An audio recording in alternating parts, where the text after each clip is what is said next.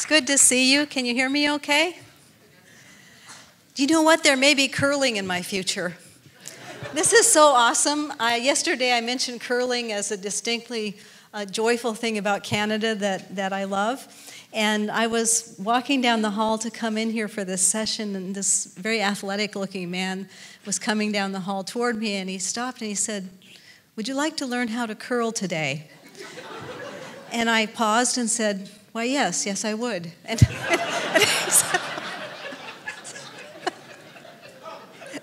I just signed up for Medicare, you know. It's probably a good thing.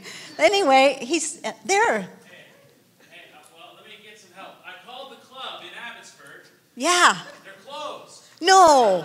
So if anybody here has a hookup with the local curling club, we have to get Elane there. Okay? Help us out. That's right. Because I love the broom and I love the sort of polite nature to it. Canadians have hockey on the one side for the bloodthirsty among us, and then curling for the polite people, right? Oh, okay. Well, you never know. You just never know what the day will bring.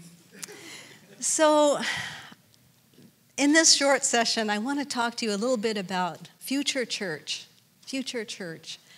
I don't know about you, but I feel really excited about what God is doing today. I'm not scared. I'm not afraid because things are changing and the church has to change. To me, this is exciting. We're on the front end of a new Reformation. We get to be part of that. Anybody say amen in the Mennonite church? We get to be a part of that. And so let's go do that. Let's quit hunkering down and feeling nervous and wondering if the sky really is going to fall this time. So here's some pictures from Spring Forest, where I live. We have a big campfire area in the front of the house on the farm, and we've started having monthly campfires to invite friends to just come and socialize and get to know us. This is Francis Kenua and Agnes Karimi and their 3 children. They are a family from Kenya, and they live in community with us at the farm. There are 2 houses, and we are a new monastic community, so we follow a rule of life together based on prayer, work, table, and neighbor.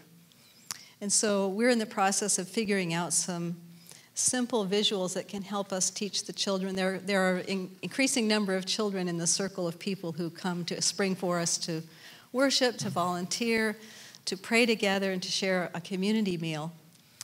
So what we're doing at Spring Forest with our friends, this sort of concentric circles of friends, is we're sort of a laboratory for new forms of rural ministry, not only for the United Methodist Church in North Carolina, but for others who come to visit us. I've been involved in experimental communities for about 12 years. I got involved because I wanted to. I wanted to live in community because I longed to have people around me that I could pray with every day. That was the root longing. I wanted a community of family-like friends that we could pray morning and evening. We could be honest with each other. We could help each other do life and have fun.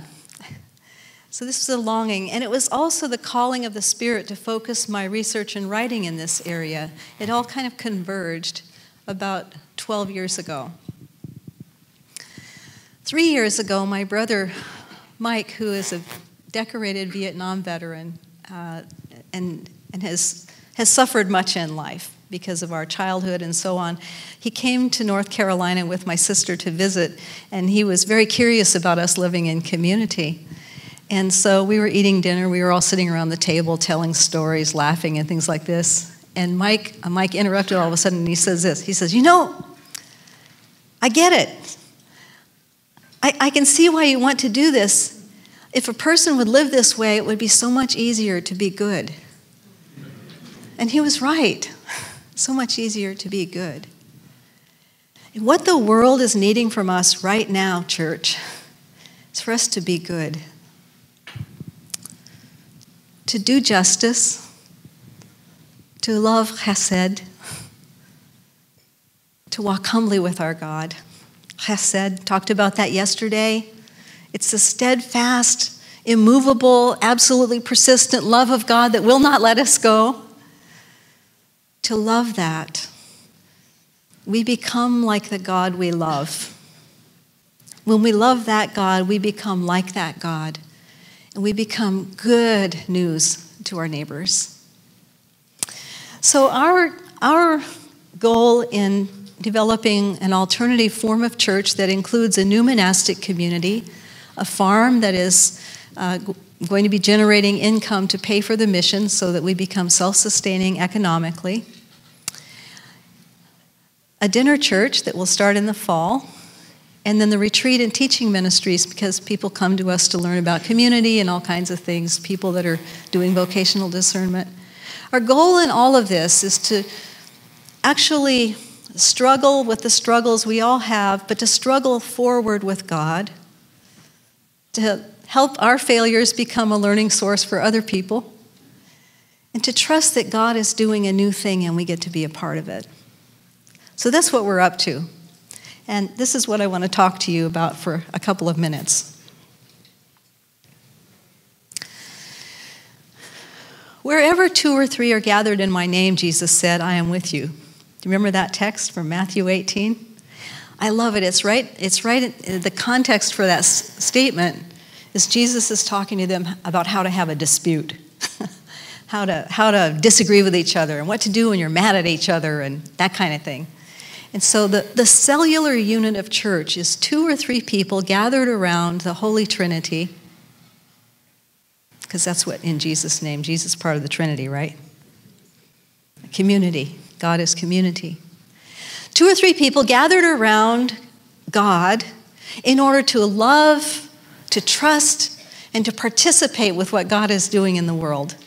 If you have that happening, you have church. It's so simple. It's so powerful. So what is happening in this new Reformation that's emerging now and is gaining steam is God is calling forth the cellular units again and calling us away from our obsession with bigness and muchness and power. God's calling us back to small and taking our time and getting real in the neighborhood. I think of it as neighborhood theology. So, yesterday I introduced Oswald Chambers' definition of a disciple. A disciple is someone who bears a strong family likeness to Jesus Christ. And if we're going to bear the gospel faithfully into our neighborhoods, the result will be more disciples who bear a strong family likeness to Jesus Christ. But the question is, which Jesus are we talking about? Because there are a lot of Jesuses out there. I put a few of them up here for your edification. So there's Jesus with the lamb, the baby sheep, Jesus meek and mild, and that Jesus that we're familiar with. A lot of those pictures hanging in old Sunday school rooms in the basement of the church. And then there's Jesus with the tat, who's kind of tough and probably rides a Harley. And there's Jesus the scholar in the top right-hand corner, has my kind of glasses, and it's Professor Jesus, and it's all kind of on a head trip, right? It says a lot of words like exegesis and hermeneutics. And then down here is a Jesus that probably looks more like the Jesus of history looked, a Middle Eastern man who works outdoors and probably olive-skinned and dark hair. And then in the middle here, we've got Jesus and his buddies taking a selfie.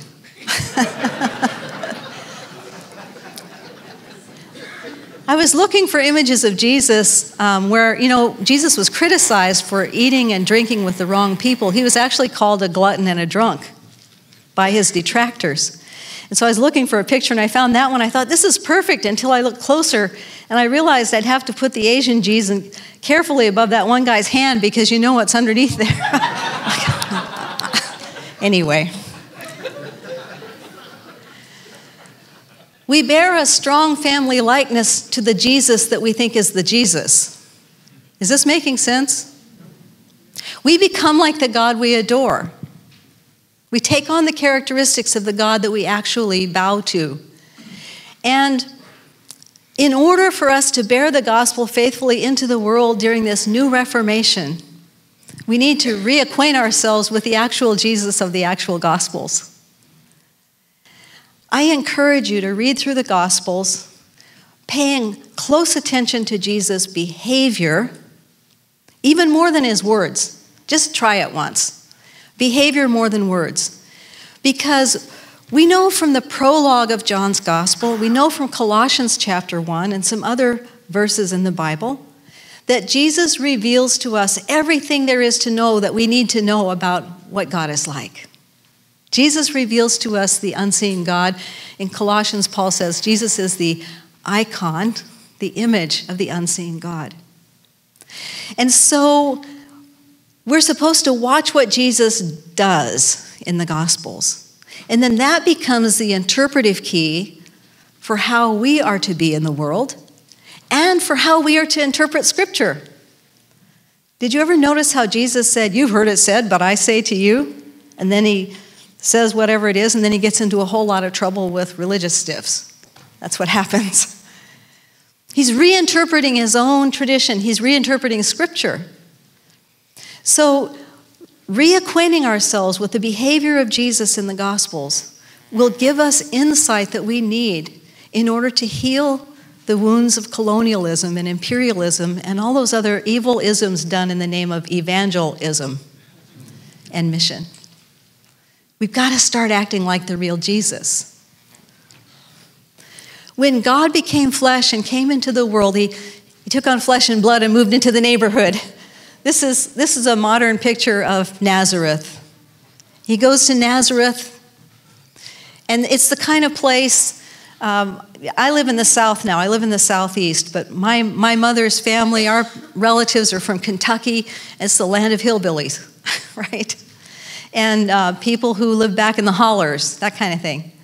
And Jesus, coming from Nazareth, had the sort of accent when he talked that people identified him with the sort of Judean version of hillbillies. Does anything good come from Nazareth? Who's from Nazareth? Well, Jesus. So God right away identifies with the oddest group of people. Jesus comes and is a refugee baby. Right away, his family has to flee for their lives as refugees to another country and hope that the other country will take them in. And so we find these stories about God. When God comes into the world, this is God's methodology to come and identify in a very particular place with very particular people and to bring love there, the healing and saving love there. So along with reacquainting ourselves with Jesus, the real Jesus of the real Gospels, his behavior and letting his behavior interpret his words for us, there are some other places we need to look today for some guidance as to how to be in our neighborhoods in a way that people can receive the love of God.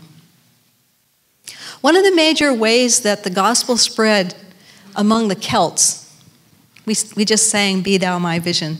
Very timely worship planners, thank you. One of the ways that the gospel spread, a primary way, was through the planting of new faith communities. And I just want to describe to you briefly how they did this. And it wasn't the way we typically plant new churches in our context. Certainly not the way United Methodists have done it in the last 20, 30 years. So what they would do in the top left-hand image there, let that represent a village, a little village or a town among the Celts. And in the middle top image, there's that thing that looks like a birthday cake. It's not really a birthday cake. It's a little cluster of men, women, and children, young and old, single and married, that were a new monastic community at the time. They were people who were gathered together to move and live for the sake of their neighbors. So far, so good? So they would go to the village, to the outside of the village or the town, and they would go to the chief or the laird or whoever was leading that village, the town, and they would say, "This is who we are. We'd like your permission to live on the outside of the village. We have our own flocks. We'll manage our own livelihood, and we'd just like to be close by and practice our own faith. Is that okay with you?" And if they were told yes, great. If they were told not, they peacefully left. They didn't make a big fuss. They didn't threaten fire from heaven. They didn't damn and shame people. You know what I'm saying? They just said, okay, and they moved on. So they went where they were welcome, and they spoke the truth. This is what we want to do. Okay, when they were welcomed, over here to the top right-hand image, they would begin to get acquainted with the people in the town. They would go in there for trading purposes, and they would look around and identify where are their needs in this town. Where are there orphans? Where are there widows? Where are the sick people? Where is there some kind of need for education, for help? And they would begin serving the people in the town, meanwhile raising their own food and managing their own business in their own little community. Well, this attracted notice, as you might think.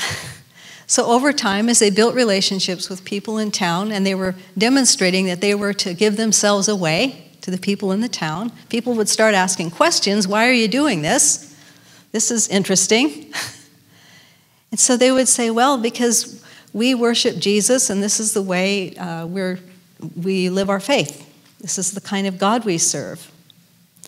And so people, out of asking questions and having conversations, these relationships of trust would form, genuine friendships that were mutual.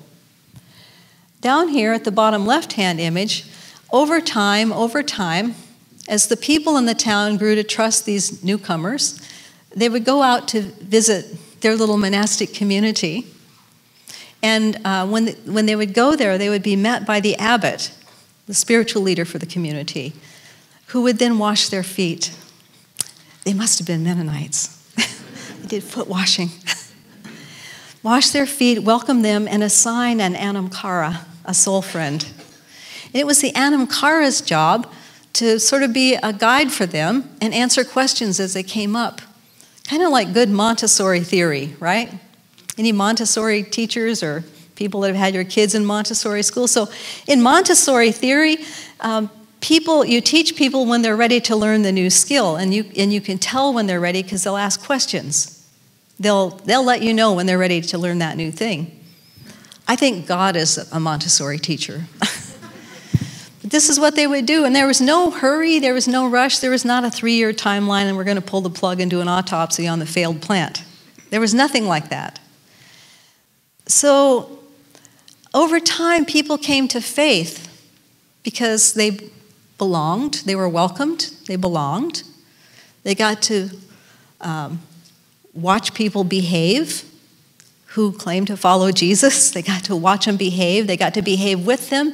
And out of the belonging and the behaving, they began to believe. We talked about that yesterday, the process that Diana Butler Bass outlines in Christianity After Religion. We also looked yesterday at that word believe, that's a Middle English word that means to love and trust. To love and trust. That love and trust in the real God of the Gospels emerged in this context of relationships and trustworthy behavior. Doing justice, loving chesed, and walking humbly with their God. So then, the next thing that happened right here in this bottom right-hand image, there were enough people in the town now that were following Jesus. They would build a church, a building, some of them nice cathedrals, and that would become the center for healing and learning in the community to help the whole town flourish. The idea here was to help the town flourish because God's love was there. Then the next thing that would happen over time is more people would gather together into a new monastic community and be sent out to go somewhere else and repeat the process. Isn't that beautiful? So the question for us today, we don't go in next to a town and we're not to slavishly replicate that. But the principle is to go and be a blessing and help the neighborhood flourish, to form real life friendships and to have spiritual leaders who were astute enough to actually be anamkaras. Does this make sense to you?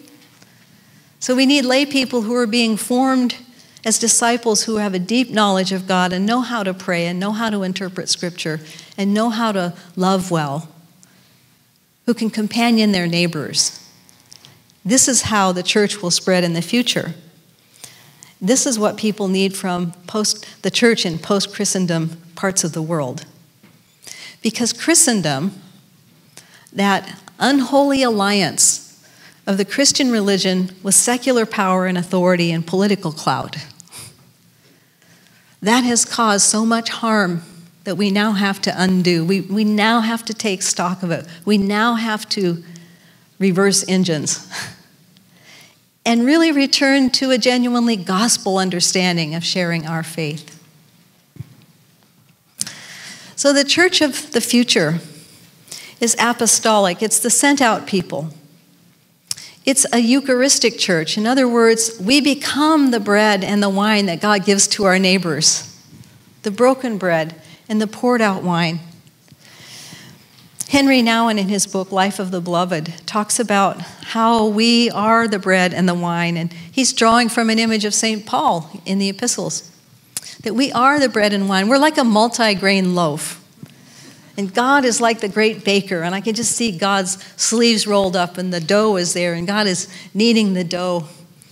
I used to make bread a lot when my kids were growing up. I remember the time I mixed up this big batch of dough. I put it in the mixing bowl. I put a nice clean dish towel over the top, the way you do, and I set it on top of the refrigerator where it could rise because the air is warmer up there, right?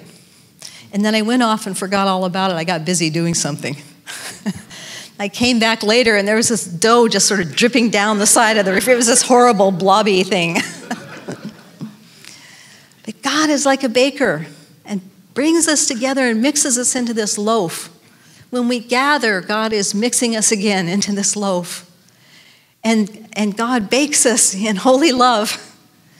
And then God breaks the loaf apart and sends us each out into a different neighborhood, different street, a different place where we work, so that we can be the bread and wine for our neighbors. Then when we gather back together again, God pulls us in. This is what it means to be gathered and sent, to be good news. If we don't understand and embrace this missional, this apostolic identity, we're going to completely miss the new thing that God is doing. This is what it means to be the church. This is what Jesus had in mind. Here's my happy artwork again for you.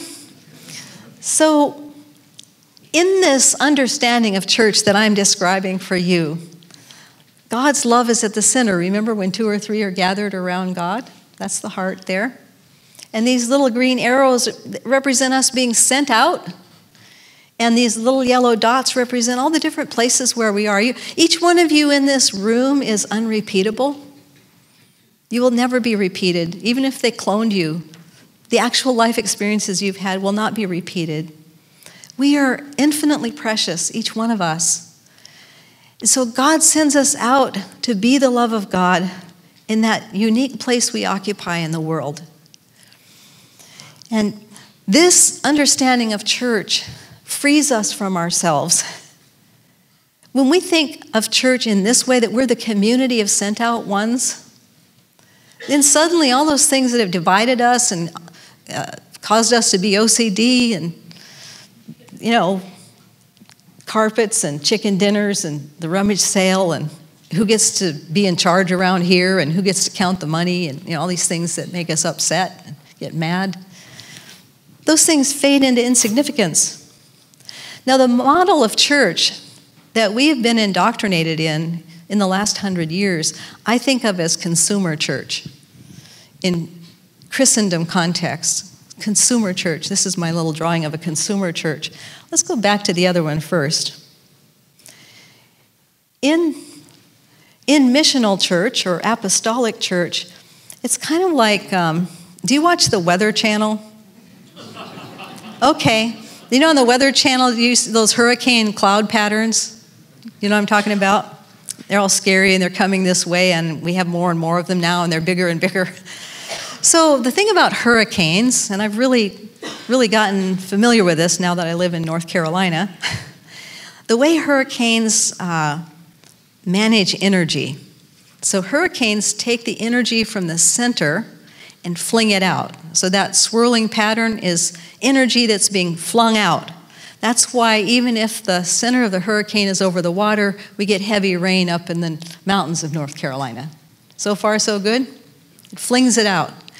I apologize for using destructive weather patterns to make my point. Consumer church, on the other hand, is like a tornado. Now, tornadoes are different. I've lived in Ohio for a long time. There are plenty of tornadoes in Ohio and in Texas, where I lived for a number of years. So tornadoes are kind of the opposite. They take the energy out here and pull it into the middle. They suck things in and spin them around, right? And so in a consumer understanding of church, we have to have a special building and programs, and we suck people in. Our hope is to get them sucked in there. And we spin them around on committees and meetings, and they can't get out. And the longer they're in there, the less they know their neighbors, and pretty soon they don't have any friends that aren't in there. And they're exhausted, and we preach at them to go get to know their neighbors, but we don't let them go do it because we're too busy spinning them around. And we mean well, but we're killing people. And it's against the gospel. When God came among us, God was flung out into these very particular places. So what does this mean for us today? In this new Reformation that is now underway, and we're at the front end of it in post-Christendom parts of the world, I want to emphasize that it's particular parts of the world, including Canada. It's not everywhere in the world, because different parts of the world are at different places with how the church is struggling and how the church is thriving. So we need a lot of experiments right now to help us move out of the walls of the church to allow ourselves to be flung out. Does this make sense? The established institutional church has anxiety in its system because of decline, and we're some of us are wringing our hands, and we're trying to figure out how to pay the bills and get all hunkered down and uptight, and we get TMJ and all of that stuff. But really what we need is the thing that we find hard when we feel afraid, and that is we need to play. We need to experiment. We're going to do a lot of experiments that don't last very long, and that's necessary. Those are not failed attempts. Those are experiments. Now, where I live in North Carolina is one of the most biodiverse regions in North America. Biodiverse. So the variety of bugs and plants is mind-boggling. And that variety of bugs and plants make for a healthier environment. One of the reasons that factory farming is so bad for us is it removes the variety of bugs and plants. And the microbes in the soil get killed, and so one of the reasons why biodiversity is helpful to the ecological health of an area is that experimentation and adaptation is going on all the time so that life can continue. That's a wonderful metaphor for us for what God is doing now and calling forth new kinds of faith communities, new experiments, new forms of church. As we're in this space, please hear me well. All we need in order to be church is 2 or 3 people gathered around God, to love God, to participate with what God is doing, to honor God, and to allow God to flow through us into our neighborhood. That's the basic unit of church. So we need all kinds of experimentation to go on. Another feature of this new Reformation that we must pay attention to, and I think probably Mennonites do a much better job of it than Methodists do, because Methodism's very hierarchical. We've got a bishop that's, got the Episcopal system and all that stuff. But we have to figure this out too.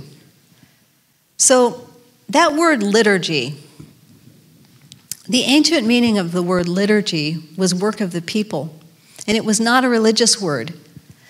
It referred to people who do work for the common good, such as in our culture, we'd say firefighters and policemen and park workers and people like that, people that are doing work for the public good.